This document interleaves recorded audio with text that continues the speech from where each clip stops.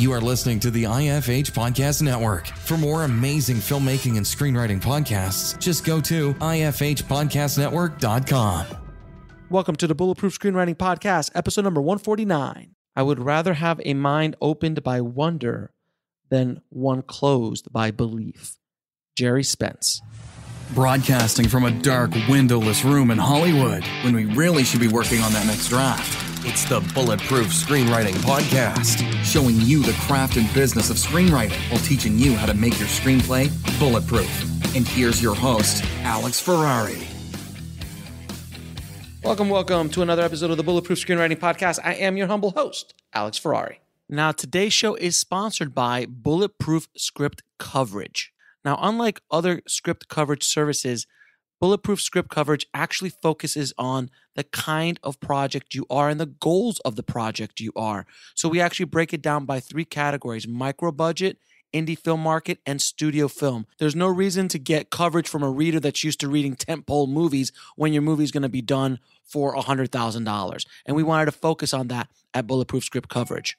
Our readers have worked with Marvel Studios, CAA, WME, NBC, HBO, Disney, Scott Free, Warner Brothers, The Blacklist, and many, many more. So if you need your screenplay or TV script covered by professional readers, head on over to covermyscreenplay.com. And today's show is also sponsored by the Heart Chart Screenwriting Masterclass taught by legendary screenwriter James V. Hart, the writer of Bram Stoker's Dracula, Hook, and Contact, to name a few. His unique story mapping system will teach you how to get your script ready for production and the marketplace. To gain instant access, head over to bulletproofscreenwriting.tv/heart chart. That's HART chart.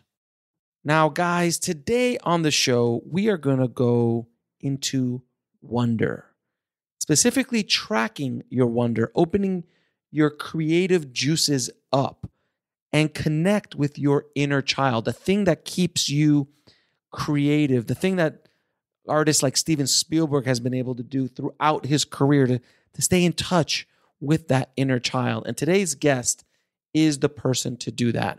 Today on the show, we have best-selling author Jeffery Davis, who is the writer behind the new book, Tracking Wonder, Reclaiming a Life of Meaning and Possibility in a World Obsessed with Productivity.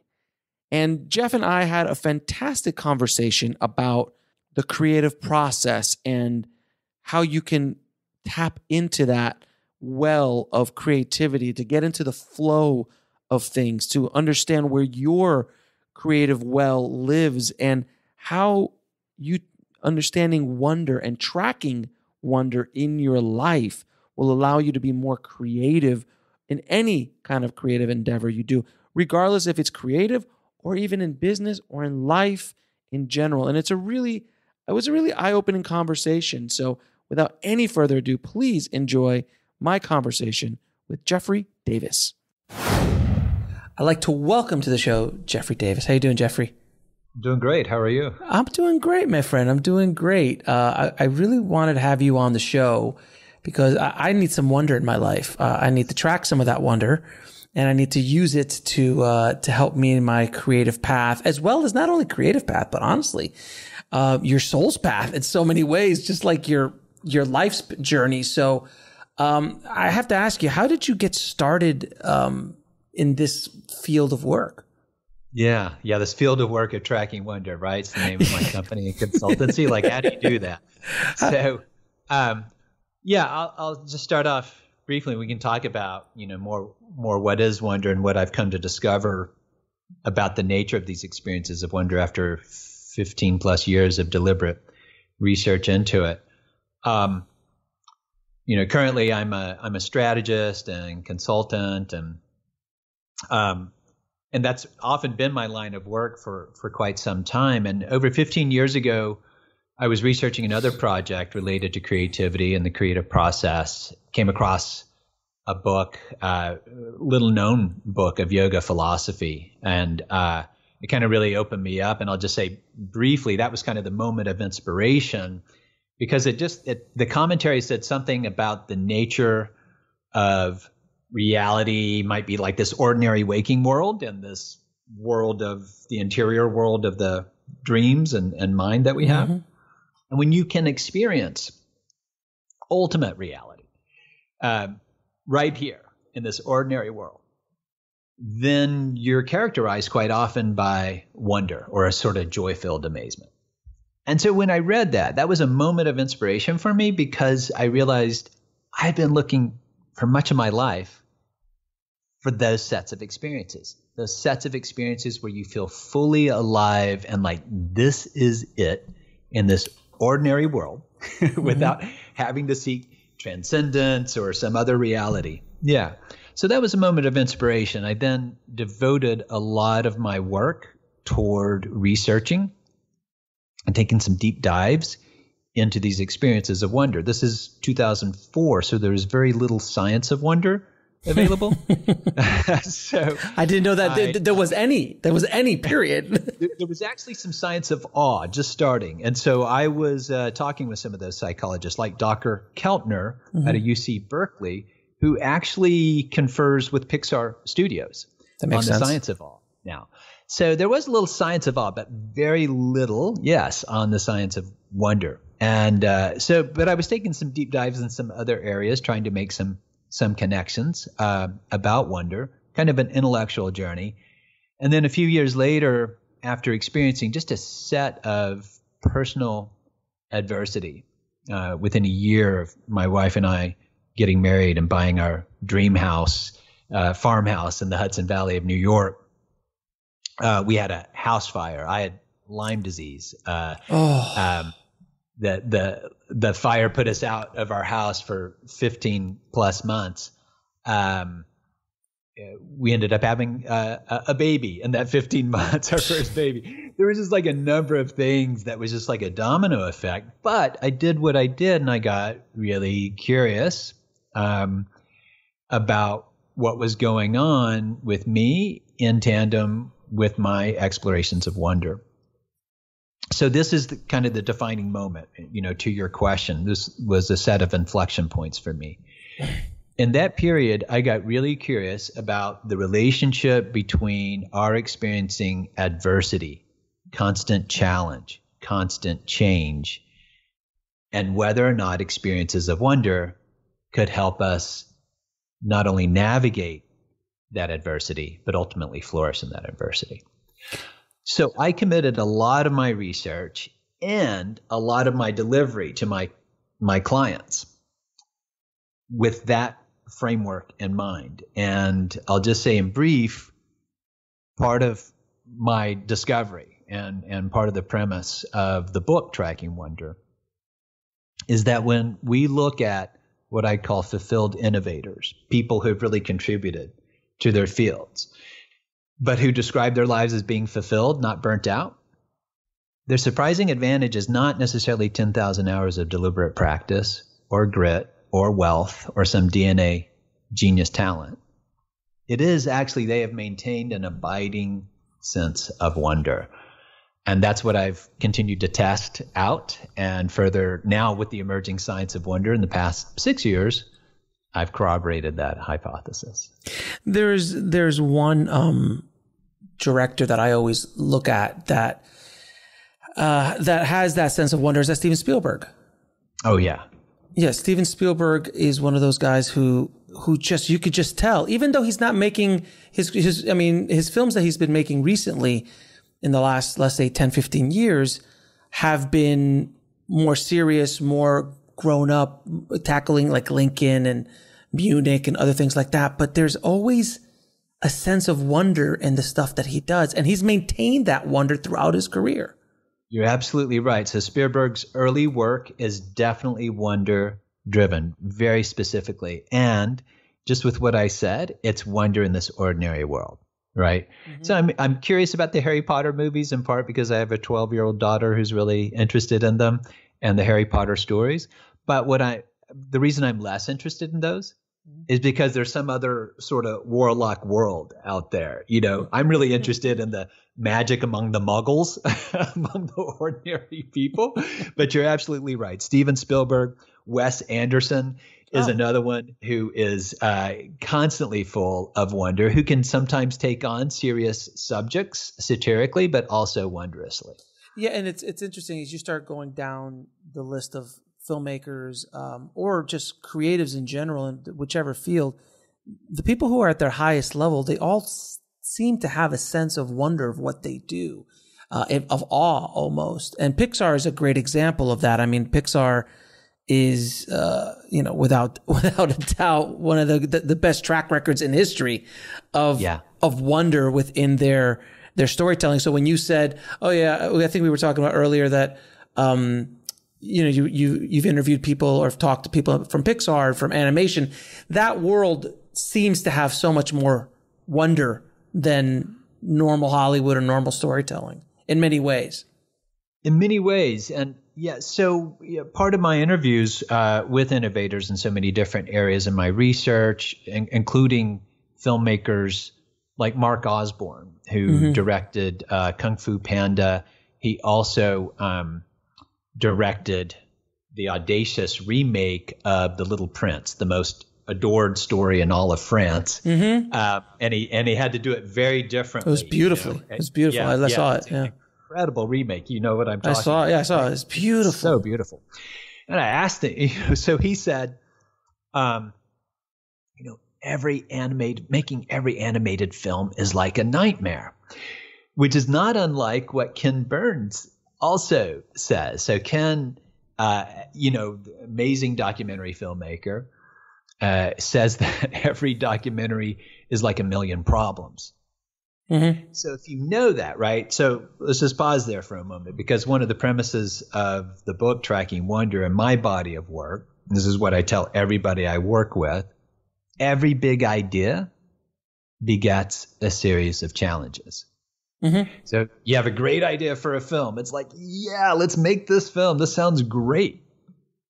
Well, that's fine, but just know that that's going to beget a series of challenges. So you normalize that. So the question is for Mark Osborne or Ken Burns or Alex or anybody is like, what is going to get you and your team through those series of challenges without burning out and without burning bridges? Now, one thing I remember about myself when I was younger is my sense of wonder was a lot more than it is today. And I'm not talking about when I was a child. I was talking about like even when I was in my early 20s at film school or, having my new first job and everything seemed wondrous to me. Like, oh my God, is that a machine that edits? What is that? What is that camera? What is it? Every little part of the process for me was wondrous. And yet, as you get older, you become more cynical and you kind of lose that wonder a bit.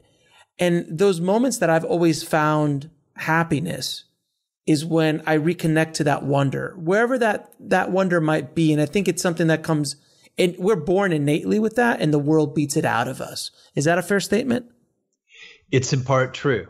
So I so appreciate that you acknowledge that about your earlier self. I think that's true for most of the people I work with. Certainly it's been true for myself. So if I could, I'll elaborate just a bit on, why does wonder wane, right? Every human being is born wide-eyed with wonder, and certain cultural anthropologists corroborate this, that we human beings, in part uniquely, are born wide-eyed with wonder. We're perhaps here, some evolutionary biologists are suggesting, to wonder. So the question is, why do we lose it, as you're saying? It's in part neurological. At about 12 or 13 years old, do you remember that time? It was like the time I called like the lowest ring of the inferno for myself. It was like really hard years. And so, it's pretty. Puberty sucks. Puberty sucks. Yeah, it's hard. My 12-year-old daughter is navigating it graciously so far, but far better than I did. So, but what's happening neurologically, even for her, is her synapses are pairing out. She's not making as many synaptical connections. And so not everything seems so amazingly new anymore already, right? That just is natural neurologically. The other part is in part social and cultural. We start becoming self-conscious, how we're being sized up with other people. It's also cultural, Alex. I mean, we swim in a culture in this country that prizes productivity to a fault. And daydreaming and wondering doesn't appear productive, although I could argue and demonstrate why it ultimately is, but it certainly doesn't appear that way, right? So that's a part of it too. Now, what you identified as a young filmmaker is the novelty part of that wide-eyed wonder, right? Wonder has several facets that I explore in the book, but one is that wide-eyed openness, right? When things are new, when the ideas are new, when the equipment's new, and like, oh my gosh, I'm going to be a filmmaker. And you're right. If we're not careful, we can become jaded. We can become cynical. We can approach the world as been there, done that. Oh yeah, tell me something I don't already know. That whole mindset is self-defeating, and it's clearly wonder-defeating.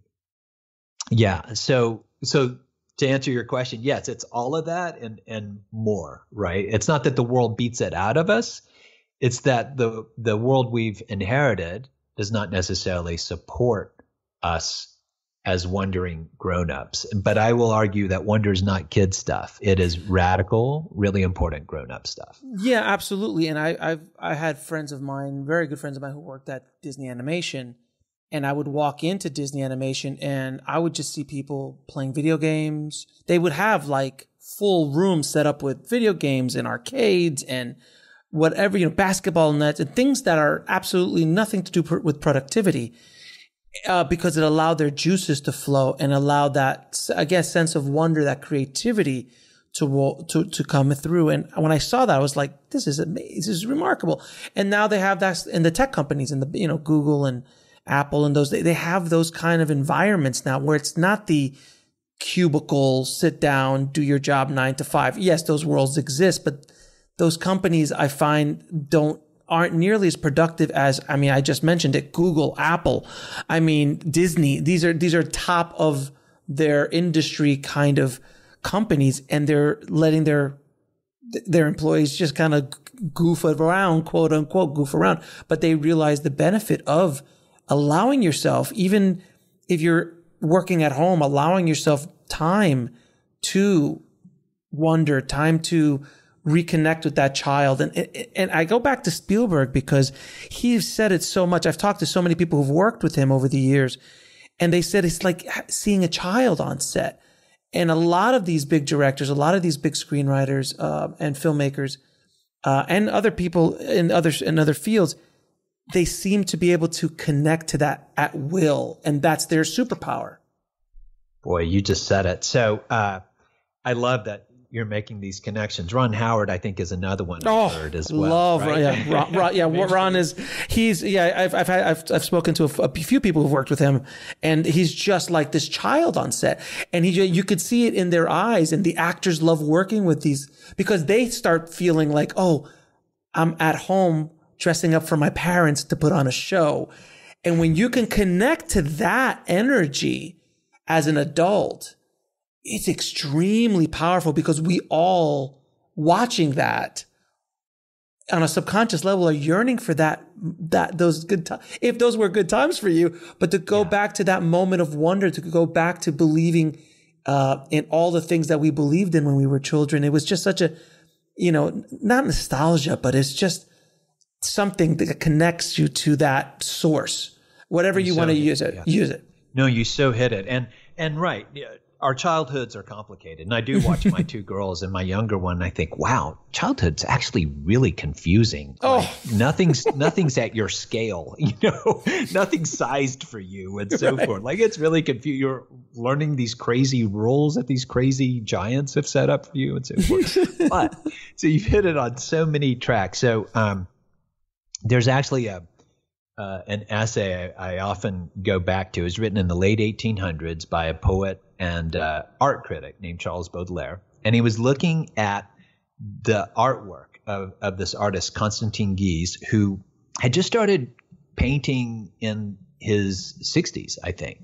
Started pretty late and was naively trained, not formally trained, exhibiting some of his early work in Paris, like the Art Center of the world. And he's writing this essay about Konstantin Guise as sort of like a portrait of the future modern artist, sort of foreseeing the 20th century. We'll be right back after a word from our sponsor. And now back to the show. And what he was recognizing in Guise wasn't drawing or painting the sort of common romantic figures of the heroic past. He was painting ordinary women and people on the streets and sidewalks right around him. And so Baudelaire, to like something you said a minute ago, Baudelaire says about Guise and about painters in general, and about us in general, is that genius is the capacity to retrieve childhood at will. Genius is the capacity to retrieve childhood at will, which is exactly what you're getting on. And so, not to get too philosophical for your audience, but I'm sure there are lots of, if this is a film audience, I can go a little philosophical. So genius. So I've studied philosophy for a long time too. And in Greek philosophy, among Aristotle and others, genius, the Greek word for genius is daemon. And so Aristotle and others contended that we're each born with a daemon, this unique force of character that is unique to every one of us. Steven Spielberg has his, Ron Howard has his, Alex has his, I have mine. The thing is, we're born forgetting what that unique force of character is. And occasionally in certain moments, you will remember it.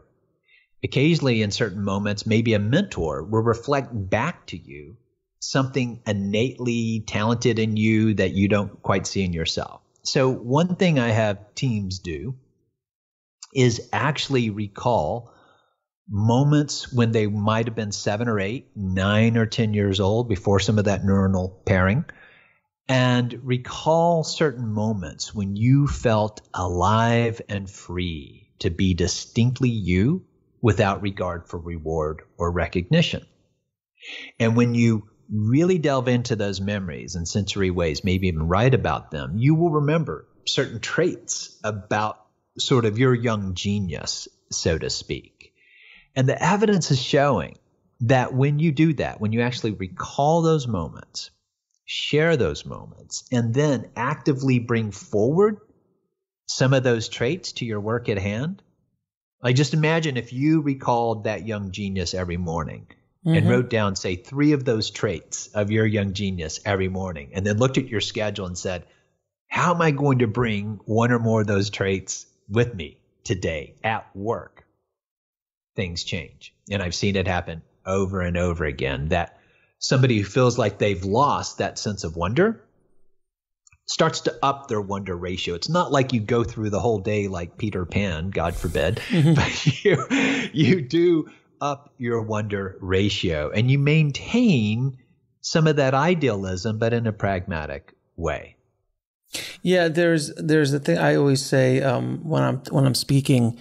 I always tell people, how many here know an angry and bitter filmmaker? And then people would raise their hands, or screenwriter, and they would raise their hands. And I go, whoever didn't raise your hand, you are the angry and bitter filmmaker that everybody else knows.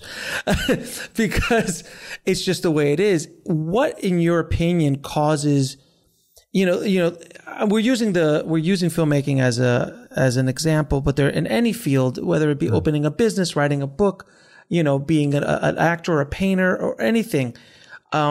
What is it that causes us to lose that hope, lose that wonder of what got us started in the first place, and turns us into those angry and bitter souls walking around the planet who we have to deal with on Twitter? Yeah, it's a tough question.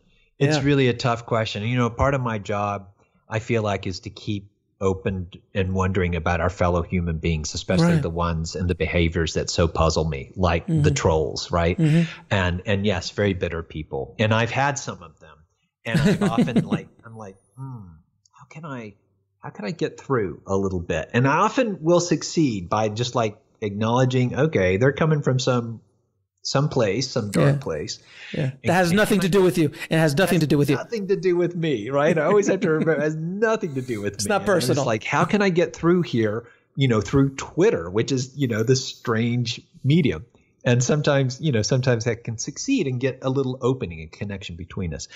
That is a complicated question. I don't know if I can answer it, but I will say this. Certainly, excessive trauma, betrayal, crisis upon crisis leads to it. But one of the facets of wonder, one of the 6 facets of wonder that I lay out in Tracking Wonder, and this comes after a lot of research, is the facet of hope. And I have to admit my own bias against hope before I really dug into the science of hope with Shane Lopez and some other psychologists. I had a bias against hope because it sounded sort of like, oh, you're just hoping, you got maybe false hope, you're delusional, something like that. Sort of wishful thinking. It turns out that the facet of hope is not wishful thinking. It's very proactive. So I can't completely answer what it is that leads a certain individual to completely lose hope after crisis, after trauma, and so forth. But I will maybe tell a story about Nick Cave, since we're talking to a creative audience here. Nick, for those listeners who don't know, is a phenomenal, he's probably the most renowned musician in all of Australia. He's a bard, singer, songwriter. The Bad Seeds have been his band for a few decades. I think one of his musical scores has been on a Harry Potter film again. So Nick, like his muse just doesn't stay in any one lane either. I think he's published novels as well. 2000, he married his wife, Susie, and they had twin sons. And he said in an interview around 2000 that he became a 9-to-5 man. His muse would come to work at 9, was off at 5 because he wanted to be full on as a father and husband and so forth, have a kind of integrated life. He was very successful that way and kind of operating that way. It's quite often how I function and flourish too. I have to bring my muse on at will. So, in 2015, the sons are 15 years old. One of them falls off a chalk cliff while they're on vacation and falls to his death at 15 years old. And as somebody who's a father of a 12-year-old and a 7-year-old daughter, that is just, I can't really fathom what he went through. So what possibly gets us out of that crisis, out of that darkness when the world has gone so bleak and dark?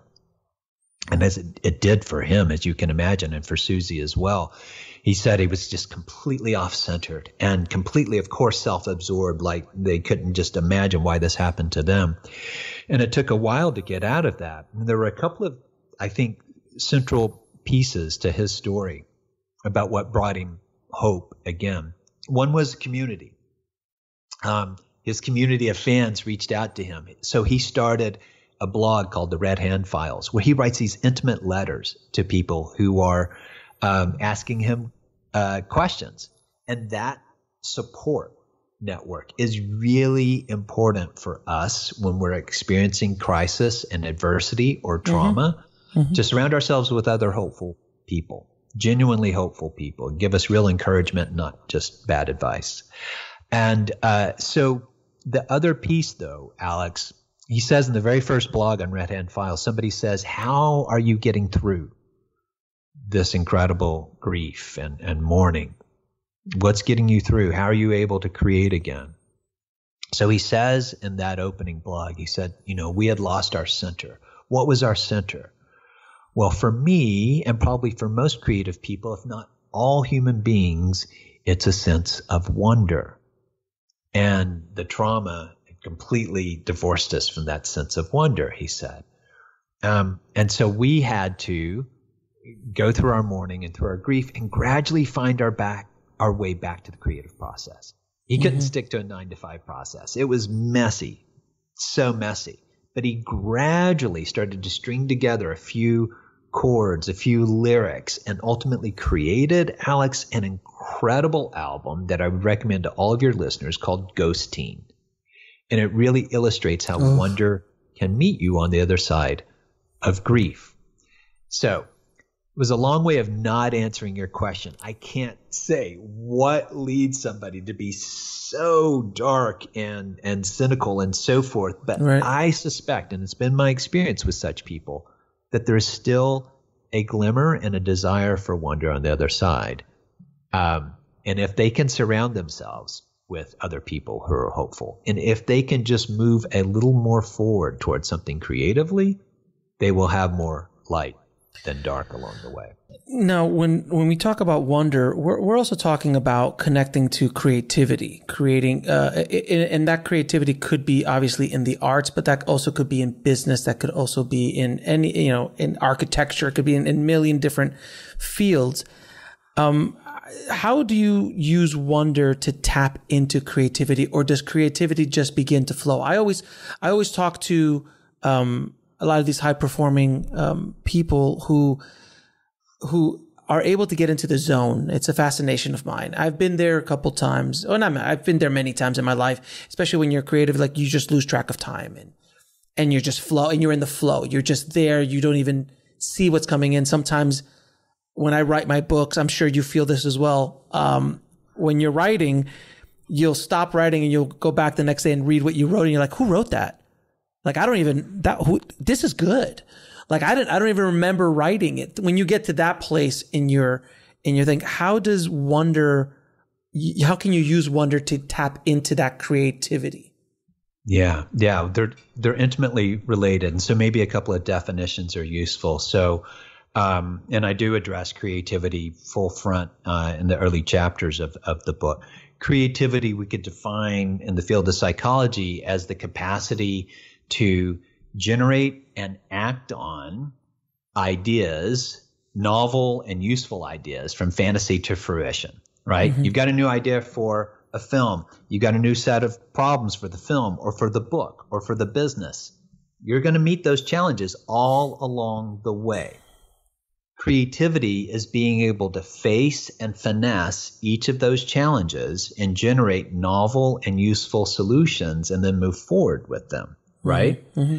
So that's part of the creative process. And it's not always so flow. Mihai Csikszentmihalyi, actually the one who coined flow, just died last week at 87 years old. Wow. And so he did not define flow as being in a state of relaxation. Right? No. He clearly acknowledged like it is often involving taking on voluntary challenges like filmmaking or starting a business or up-leveling a business, right? Mm-hmm. So the creative process is like, how do we face and finesse those challenges more expansively with a broader range of resources, both cognitively and socially, to generate and move on those novel and useful solutions? Okay, that's creativity.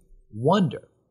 Let's define wonder, right? So wonder is a heightened state of awareness that's brought on by something that's unexpected, that defies your expectations, that either delights you, disorients you, or both. And for a fleeting moment, right, whether it's a bald eagle that suddenly lands in your backyard, which actually happened here last week, we couldn't believe it, that certainly was delightful and disorienting. Whether it's something a colleague of yours says that helps you see that colleague in a new and beautiful way. You're like, wow, I never saw that part of that person. That's a moment of wonder as well. These moments of wonder disrupt our biased ways of looking at a project, disrupt our biased ways of looking at a collaborator, disrupt our biased ways of seeing what we think is real. And something happens cognitively in our minds and neurologically that opens us up, right, to another possibility. So it turns out that these moments of wonder are essential both to starting the creative process, right, with a brand new idea and moving us through from curiosity to the middle stages of bewilderment, which is another facet of wonder, right? When we're in the middle of a project, we're thinking, I'm never going to get out of this. Like, why did I even start this project?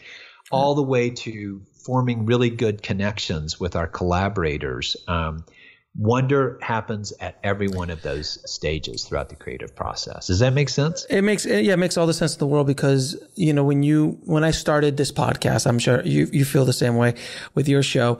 When I started this with all of my podcasts, when I start them, especially the first one, I was just like, hey, can I get a guest? Any guest, someone who can come on, let me start providing value to an audience that's not listening, because I was nobody at the time.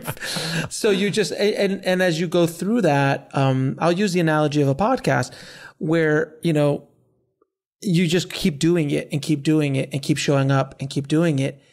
And for me, I literally live in a world of wonder every day with my show, because every day I get an email from somebody pitching a show, or like yourself, or I have these amazing, ridiculous people who I've admired all of my life who call up and like, I'd love to be on your show. And I get to talk for a couple hours with a hero of mine.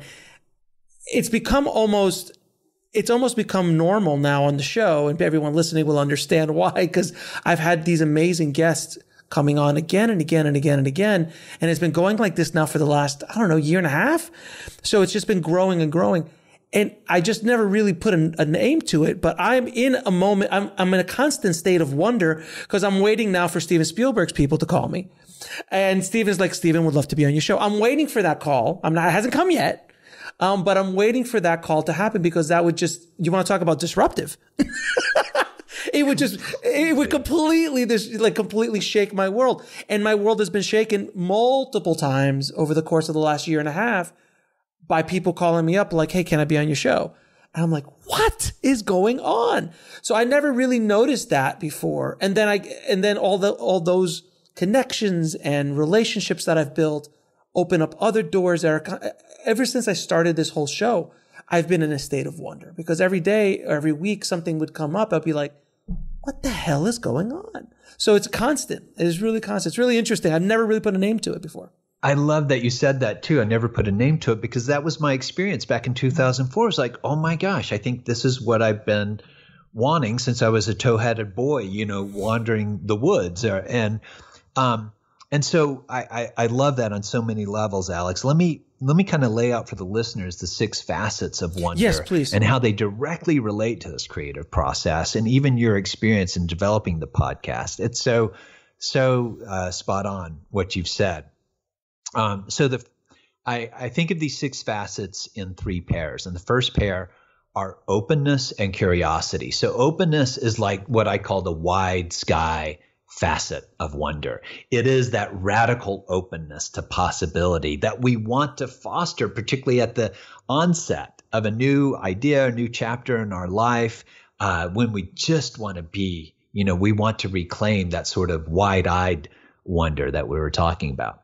Curiosity is what I call the rebel facet of wonder, because curiosity is very proactive. It's seeking new knowledge. It's when you got really curious once you moved into the podcast idea, like, okay, what's the best equipment? And like, who could I really get on here? And could I just set up a minimal viable experiment to like see if this is going to work? All of that experimentation is part of curiosity. Curiosity also allows us to question the status quo, which makes it really important these days to foster true curiosity. So openness and curiosity are foundational to us being able to approach our life and work more creatively than reactively. Really important distinction there. The second pair are bewilderment and hope. And this pair, so bewilderment is what I call the deep woods facet of wonder. This is when we get into that world of confusion. It's what much of the globe, frankly, has experienced for the past year and a half since 2020, is a state of bewilderment. And if we're fortunate and we can put language to it, then we're like, okay, this is a normal state. Can I actually fertilize this confusion instead of pathologize it? Can I bring some curiosity forward into the deep woods? And then there's hope. Hope is the rainbow facet of wonder. It's proactive. It is when we set our sights on just sometimes small near future goals. And it's where we do deliberately daydream to foresee a better possible future. And I saw a lot of literature on this during the pandemic that was actually advocating some deliberate daydreaming. Those two facets, bewilderment and hope, are essential for us developing resilience without hardening up, right? Grit without burning out, right? Really, really important for us and our well-being, our mental and physical well-being. We'll be right back after a word from our sponsor. And now back to the show. The third facets are connection and admiration. These, I think, may be the most important facets of wonder for our times. And they're not what we typically associate with wonder. But connection is what I call the flock facet. It speaks to our yearning to sync up with one another on a film crew, right? And a dance troupe and a band, or just on a team of collaborators. And it's where we really can experience wonder with one another when we're feeling supported and buoyed and encouraged among one another. Admiration is the mirror facet of wonder. And the actual root, the Latin root of the word, I'm kind of a word geek, the root of the word admiration is M-I-R-A, which is Latin for wonder. It is a part of wonder. And it's kind of like what you feel for Spielberg is what I would call maybe a surprising love for someone's excellence in craft or in character or both, right? It's like, wow. And it wakes something up in you that's like, oh, I want to show up a little better in my character. Oh, that's a very big understatement, my friend.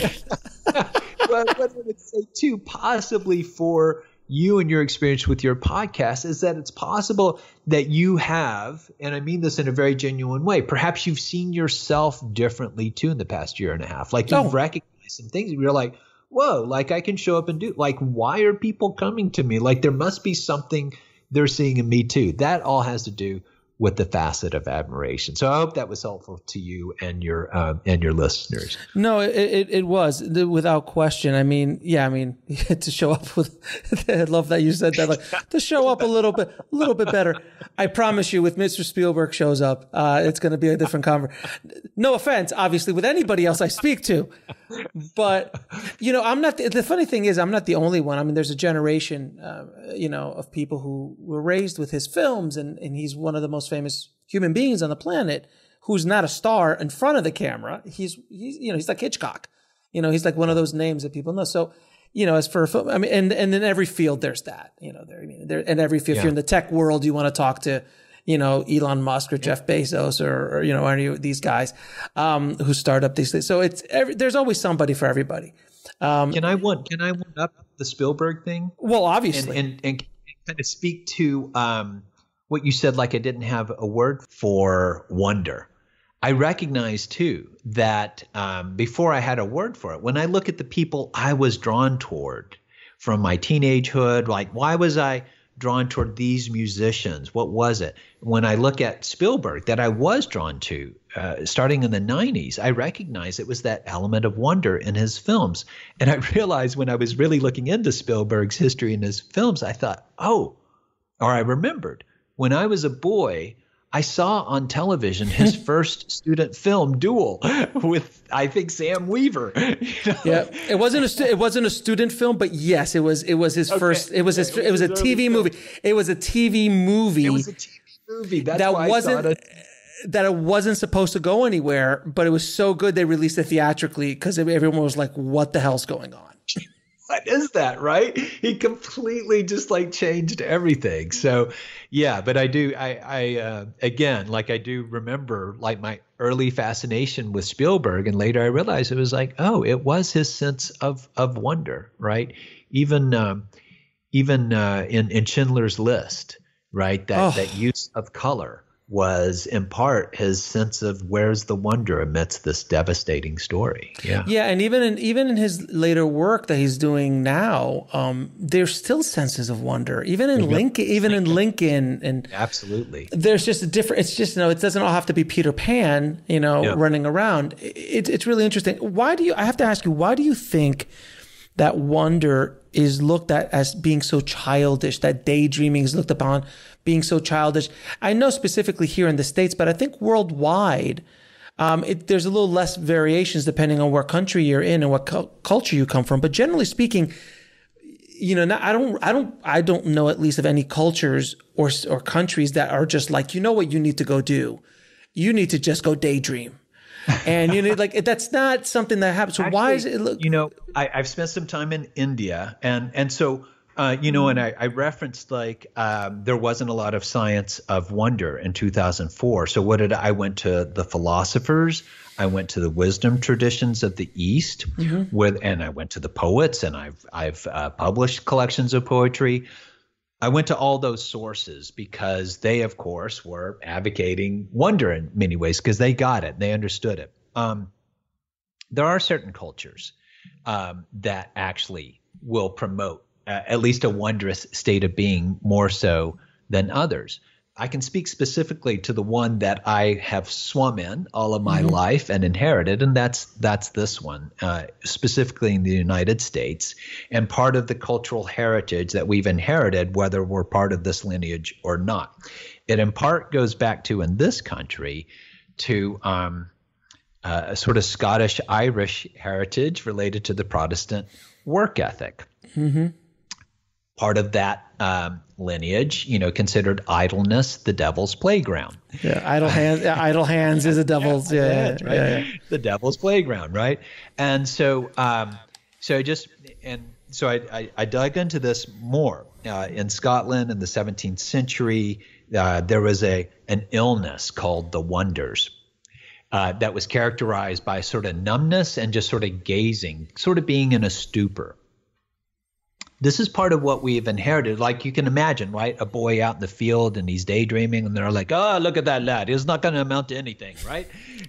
But he turns out to be an innovator who may make labor conditions even better, a generation later from his daydreaming. So in this culture too, so I've been looking at the history of work as we're questioning the nature of work now at Tracking Wonder. I've been looking at the history of work and a fellow named whose last name was Taylor in the turn of the 20th century, started to be one of the first organizational consultants, so to speak, who later influenced Henry Ford and others.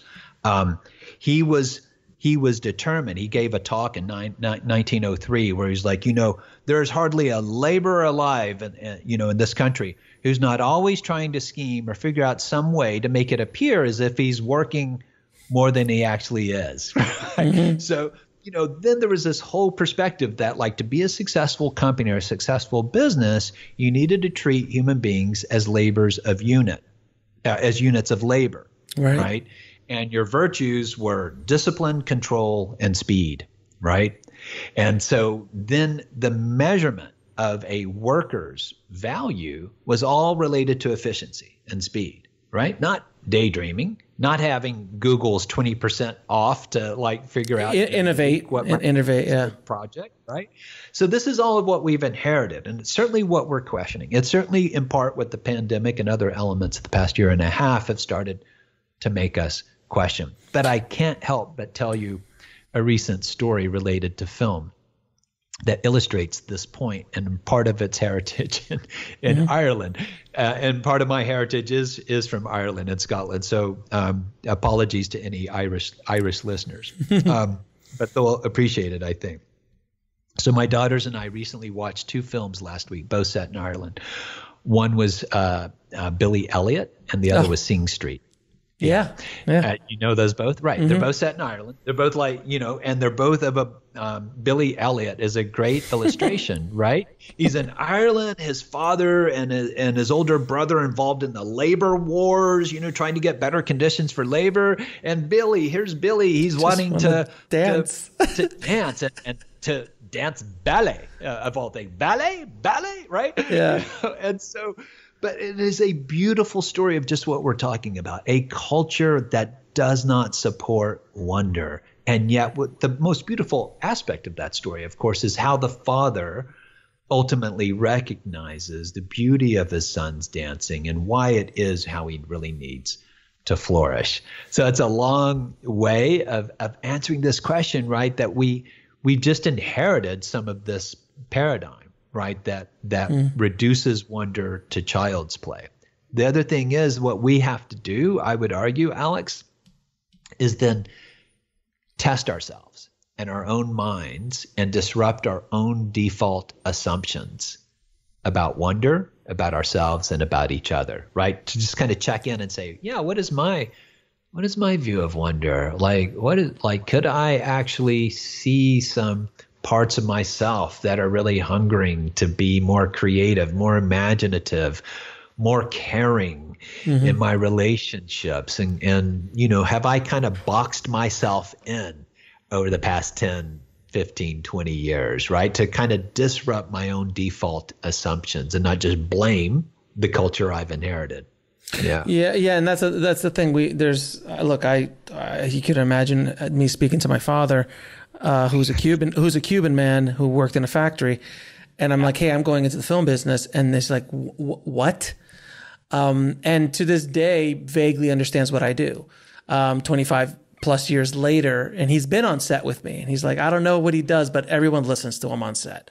So it's a great example, right? And so many people I've interviewed too, right, who often come from first generation immigrant families, right? Face that conflict, right? Like, wait, we didn't come here to the United States for you to become a philosopher or a musician or something like that. It's crazy. I mean, if you look Steve Jobs, who created one of the biggest company in the world, who arguably was very full of wonder, and he complicated gentleman to say the least, but he definitely had vision and was tapped into stuff that nobody else was. No one else saw a lot of the stuff that he saw, and he saw it 5-6 steps before anybody else did. One of Jobs's most common, consistent muses was the 18th century poet William Blake.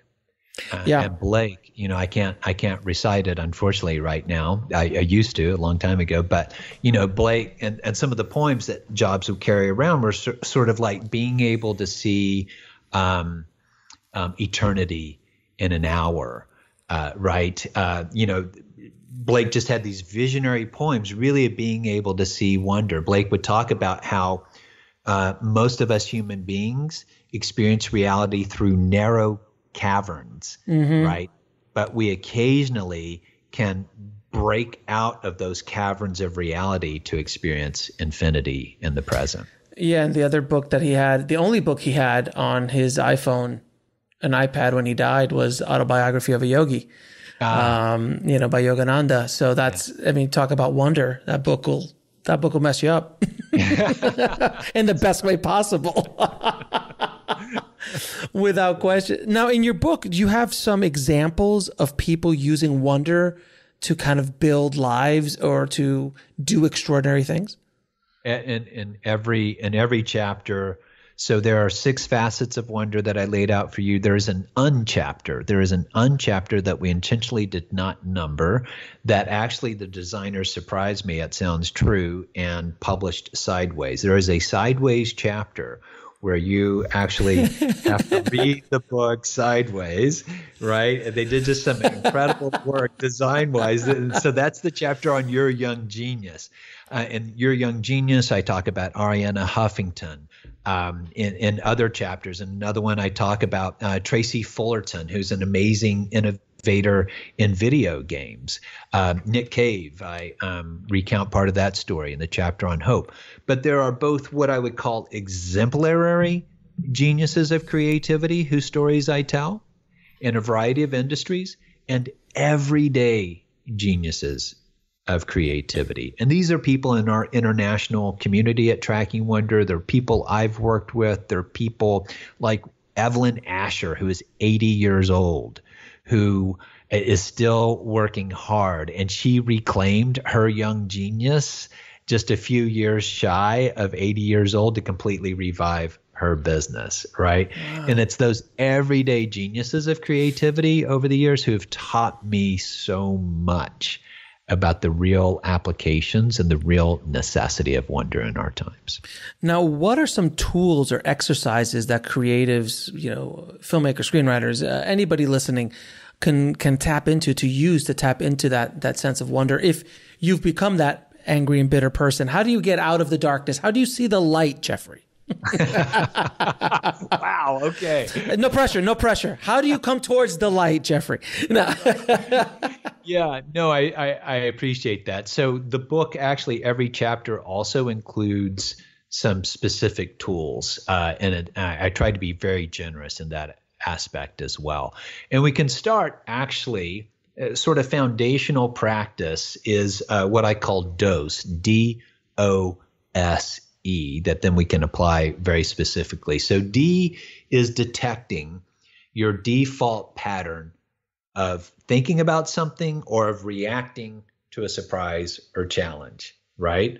So your default ways of trying to solve a problem or advance a business or think about your podcast. Can you detect what that default pattern is? Can you detect your confirmation bias? And can you just kind of feel, right? So O stands for open up, pause, and just feel that reaction or that default pattern. And then S stands for seek out wonder, seek out some different possibility. And I'll give you some examples in a moment. And then E stands for extend, which means to really appreciate and reflect upon whatever possibility or moment of wonder or surprise that you actively sought out.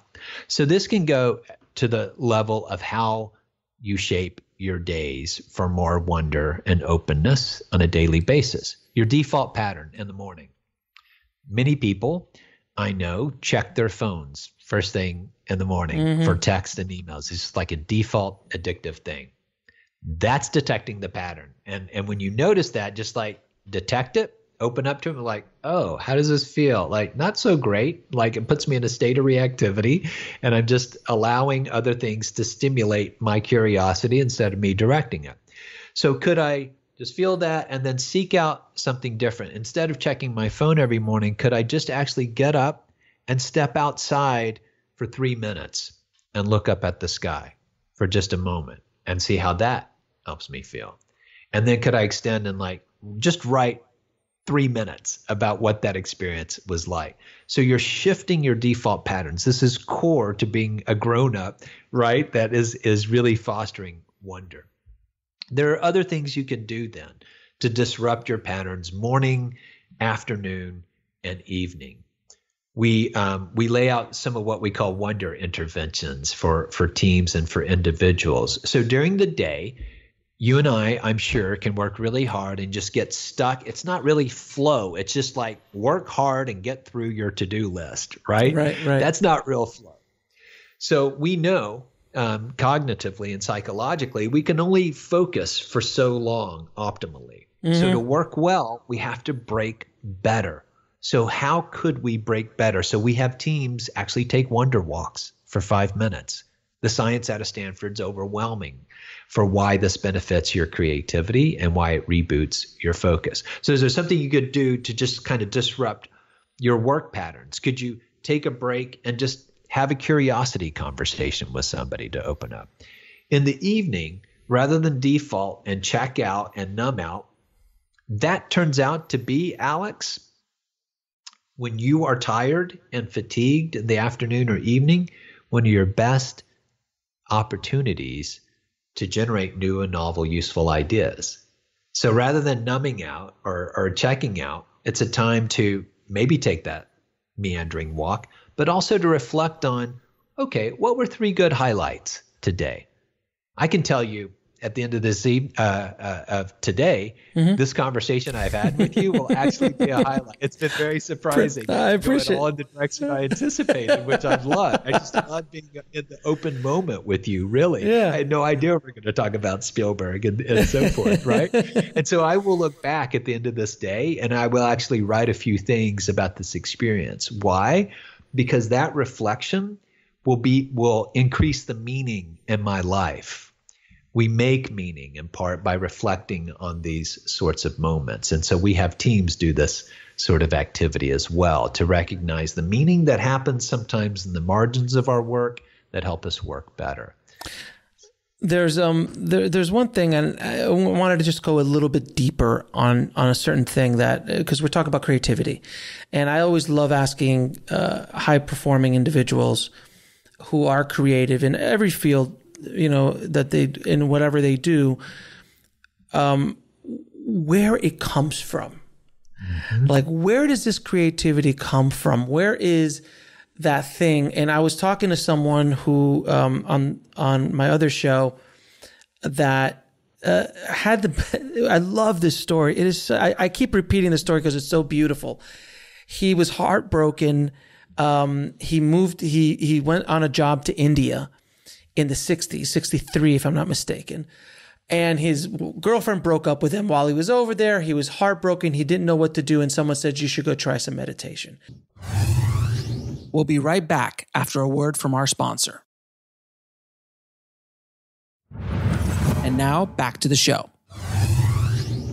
And he goes to this ashram where this yogi is teaching meditation. And he gets to the front door and he's like, I'm here to learn meditation. I'm sorry, the ashram's closed. And he goes, why is the ashram closed? He goes, the Beatles are here.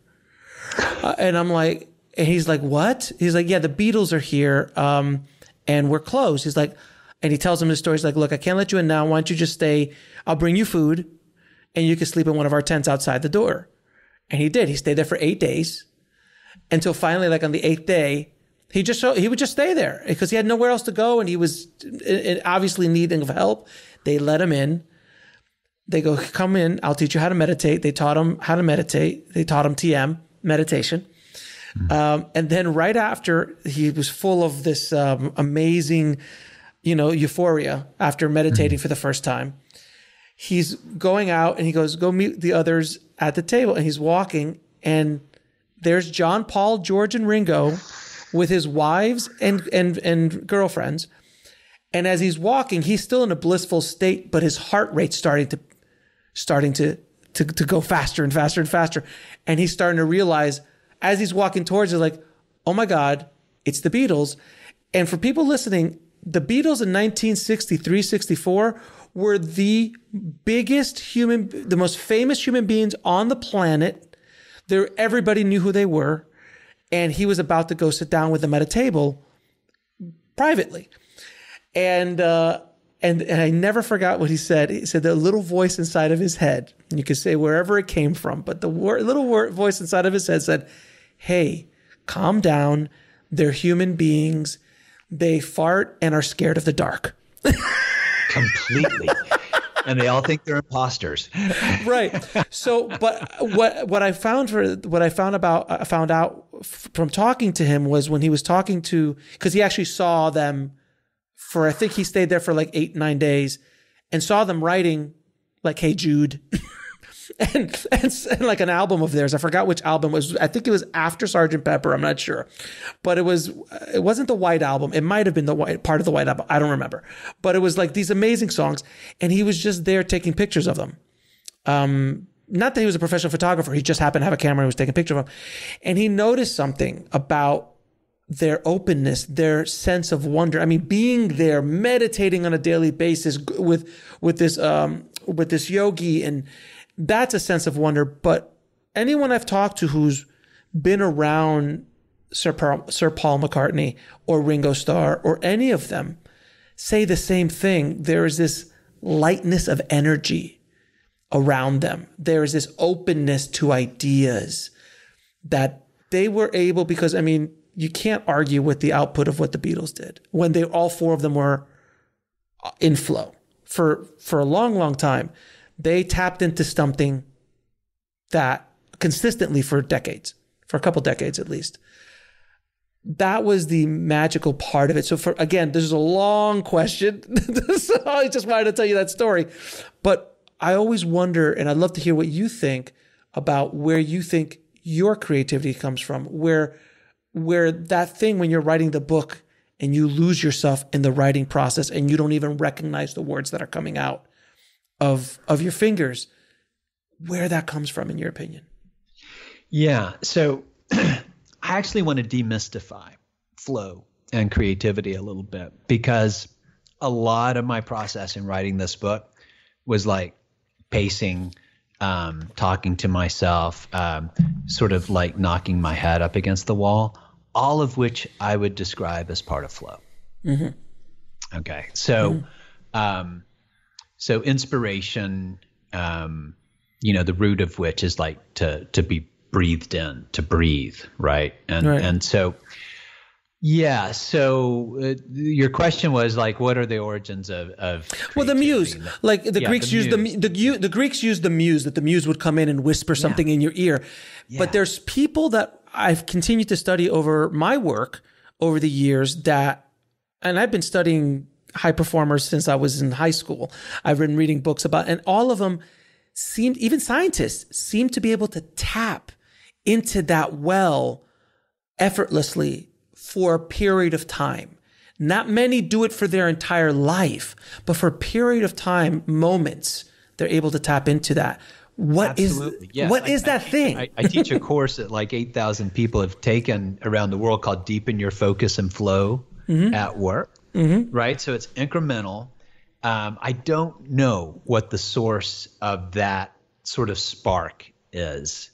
Because I think it can be so defeating for people who don't necessarily experience that, to sort of chase after it. But I will say this: if it's true that all wisdom begins in wonder, all true knowledge begins in not knowing, I really do think that wonder actually begins in our human relationship with the natural world.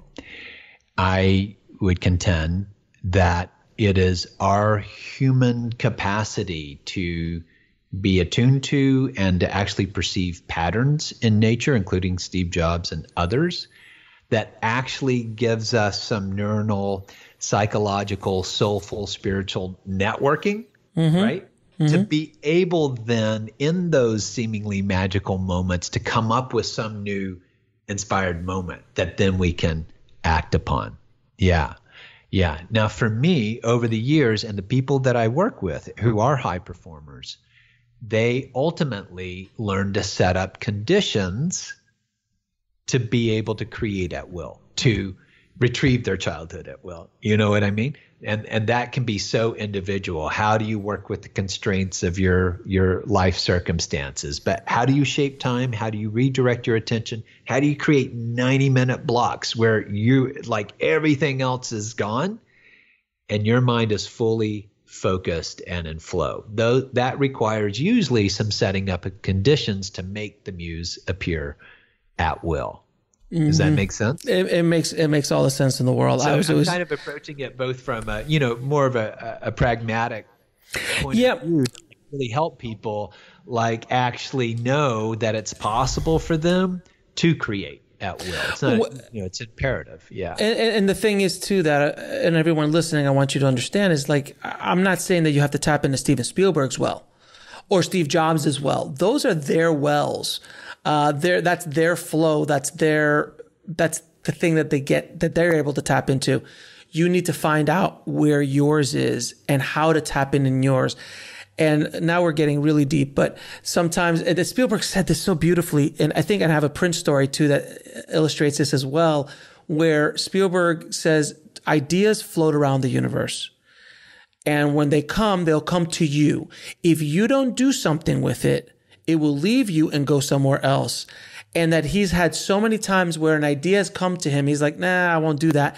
And like a week or two later, someone's announcing that exact same idea. Like, why is it all of a sudden we had Armageddon, Deep Impact, all these movies show up at the same time? Why did, the exact same sort of volcano movies all of a sudden became hot? Or there was something that popped in all of us. And Prince, I had heard this wonderful story about the late, great Prince, who said he would get, I don't know if you know this or not, he has 8,000 songs done that were in a vault through his life that never got released, ever got released. So he has an album up until the year 3000. He'll release a new album up until the year 3000. He will be releasing music.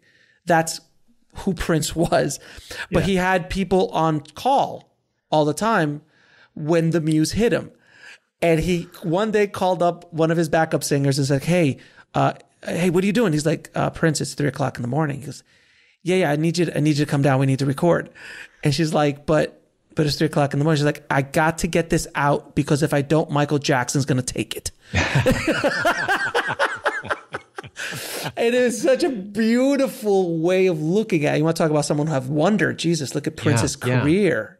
But people like Prince and others, they pay attention to their innate capacity for those sort of goldfish ideas. We all have that capacity, and we all can retrieve that capacity. And there are different tools, meditation being one of them. Huge. Constantly, every day writing in the morning just to see what is in that murky mind. These are all ways of learning to be in wonder with one's own mind. It's a mystery, the mind is.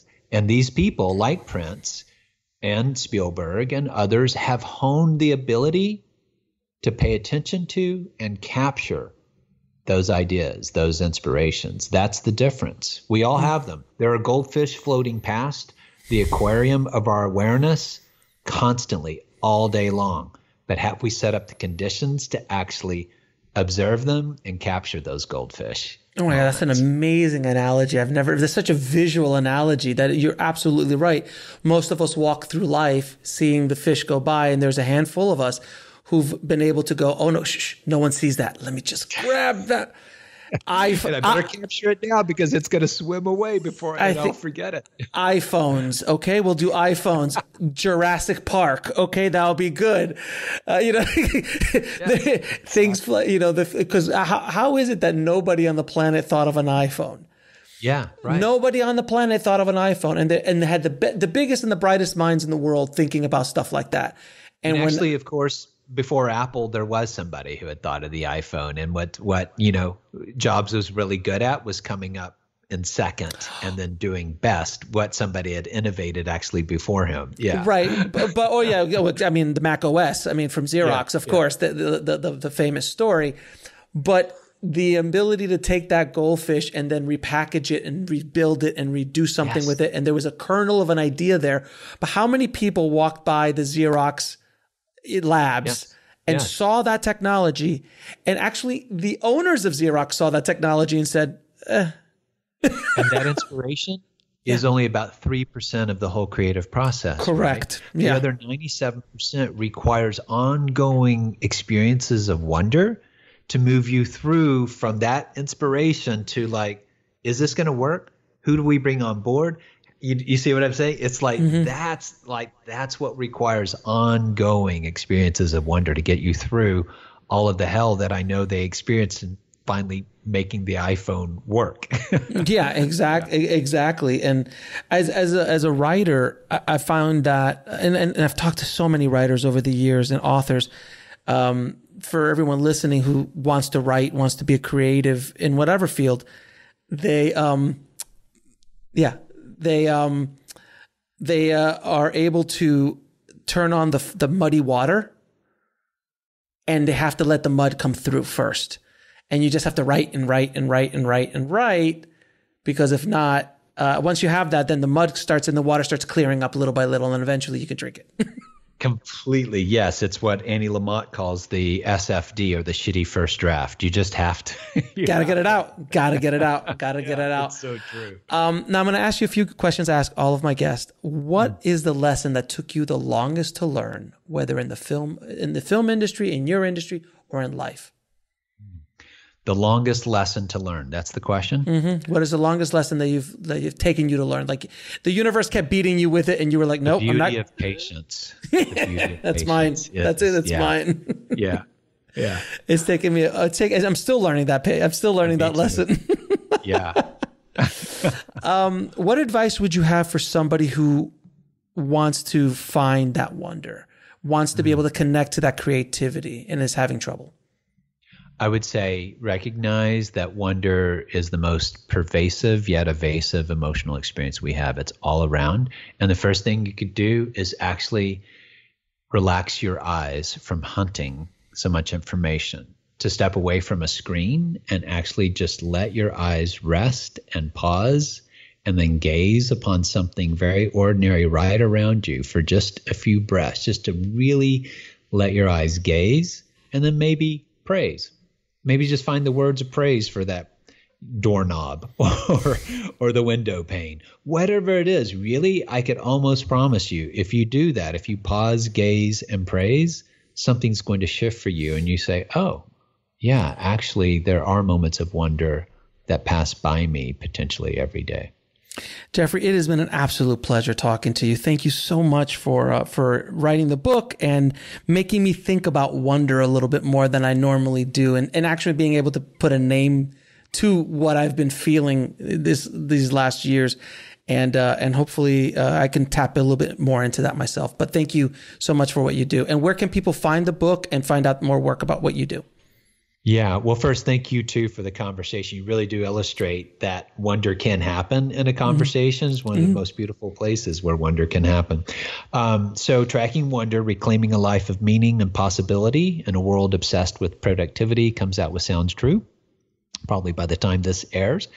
And you can go to trackingwonder.com. And you also can go to trackingwonder.com/podcast bonus, and we'll have a couple of bonuses for you. Awesome. Jeffrey, thank you again, my friend, and be well. Thank you, Alex. Take care. I want to thank Jeffrey so much for coming on the show and dropping his wonder bombs on the tribe today. Thank you again so much, Jeffrey. If you want to get links to anything we spoke about in this episode, including how to get his new book, Tracking Wonder, head over to the show notes at bulletproofscreenwriting.tv/149. And if you haven't already, please head over to screenwritingpodcast.com, subscribe, and leave a good review for the show. It truly helps us out a lot. Thank you again so much for listening, guys. As always, keep on writing, no matter what. I'll talk to you soon. Thanks for listening to the Bulletproof Screenwriting Podcast at bulletproofscreenwriting.tv.